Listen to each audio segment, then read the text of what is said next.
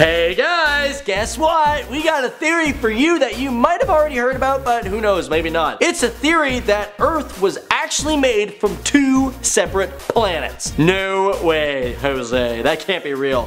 But let's check it out anyways, right? Because I love science, and I know you do too. Alright, so here's the question of the day. If you could live on any planet, what would it be? Yes, you could say the sun if you wanted to. I'll be totally okay with that. It's fine, but just remember, you can live on it.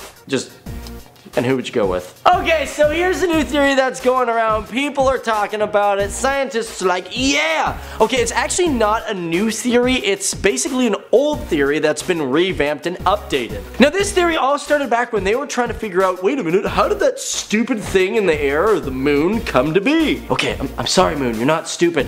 It actually helps us, like, with tides and you know what I'm saying? So the theory is that at one point about 4.5 billion years ago, Earth was hit by another planet. This planet was called Theia. It liked long walks on the beach, it liked ponies, and it liked traveling through the universe at 5 billion miles a second. Either way, their previous theory is that Theia crashed into Earth, sideswiping it, and all the debris is what created the moon. But guess what? That's not the theory they're going with now. As a matter of fact, now they think that Theia and Earth went kaboom and had like a head-on collision, and Earth was fused with 2 planets. 2 planets is better than 1. Okay, so how do they figure this mumbo jumbo out? Is some guy just going, hey, I have a great theory, let's just do it. So scientists have analyzed rocks from the Apollo moon landings, and they've gone in and they've gone, wait a minute.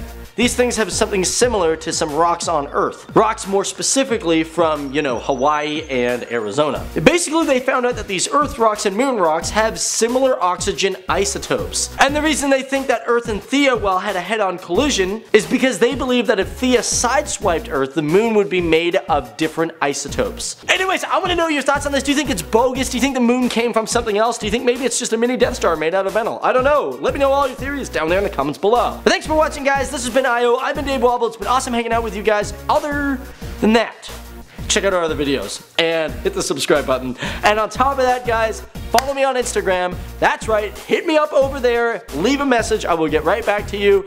And I promise we'll get some shirtless photos. I don't know what the hell I'm saying. Anyways, see you guys later. Keep it real, keep it classy, keep it on the flip side out there in the real world. Bye!